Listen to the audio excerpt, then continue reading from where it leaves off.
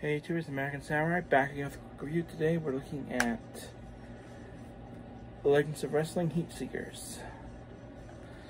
For people not familiar with the Legends of Wrestling series WWE put out, these are roundtable discussions. This is the unique one in this, the last one in the series. Most of them focus on two particular wrestling legends. This one talks about something referred to as a Heat Seeker. Join Hall of Famer Jim Ross as he hosts a panel featuring Michael Hayes, Mick Foley, Eric Bischoff, and Jerry the King Lawler as they share their anecdotes, tales, and insights into some of the most controversial stars of professional wrestling, including Scott Hall, Lex Luger, Buff Bagwell, Vince Russo, and more. This unique, insightful program has never been available on DVD. In addition to this DVD is packed with bonus matches. It includes the Freebirds versus Ron Shaw and Renee Goulet and Charlie Fulton from WWE, NWA, a Tag Team Championship match, a World Tag Team Championship match, Lex Luger and Barry Windham versus Ted Blanchard and Anderson from Clash of Champions. Loser leaves the NWA match. The Midnight Express, Bobby and Stan Lane with Jim Cornette versus the original Midnight Express. Jack Victory, Randy Rose, and Paul E. Dangerously. Chi-Town Rumble. NWA United States Championship match. Lex Luger versus Michael Hayes at Wrestle War.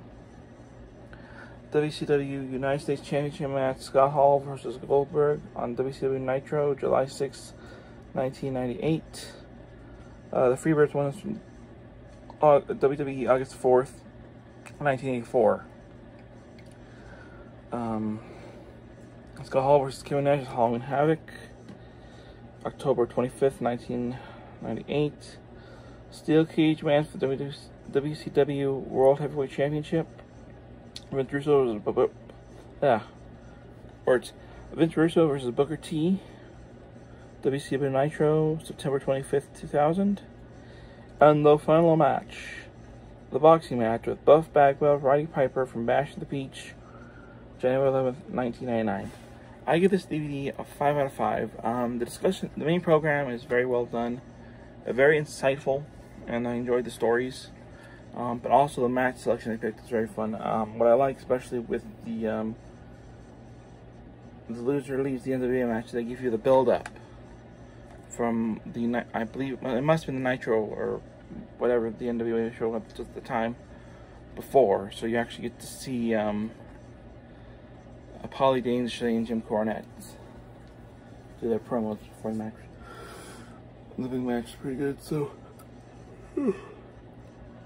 pardon me, I'm a little tired, but yeah, if you can find it, I highly recommend checking out WWE Legends of Wrestling, The Heat Seekers. It's a 5 out of 5 from me. Until next time, stay safe, stay sane, and until next time, sayonara.